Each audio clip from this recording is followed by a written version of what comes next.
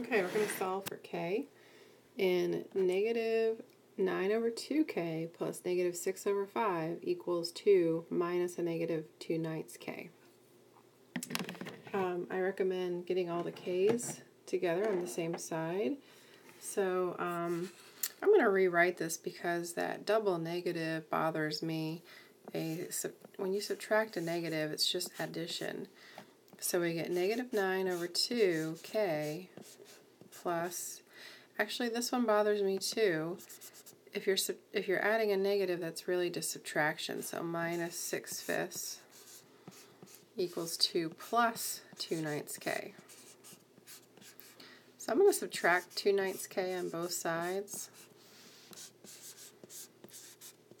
And I'm going to use my calculator to help me with the fractions. So negative 9 over 2 minus 2/9. And that gives me negative 85 over 18. Okay, minus 6/5 equals 2. And then we're going to go ahead and add the 6/5 over on both sides. So 2 plus 6/5, again, I'll use my calculator. That is 16/5. So we have negative 85 over 18k equals 16/5. Lastly, we want to divide both sides. Let me squish. Okay, yeah, let me squish all that. Move it out of the way.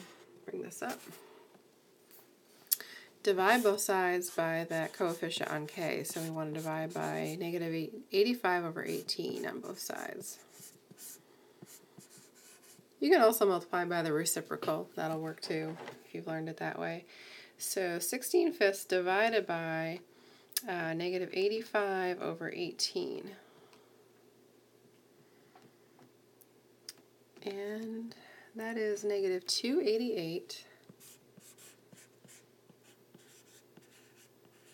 over 425. And if you've done it in your calculator, then it's already going to be simplified.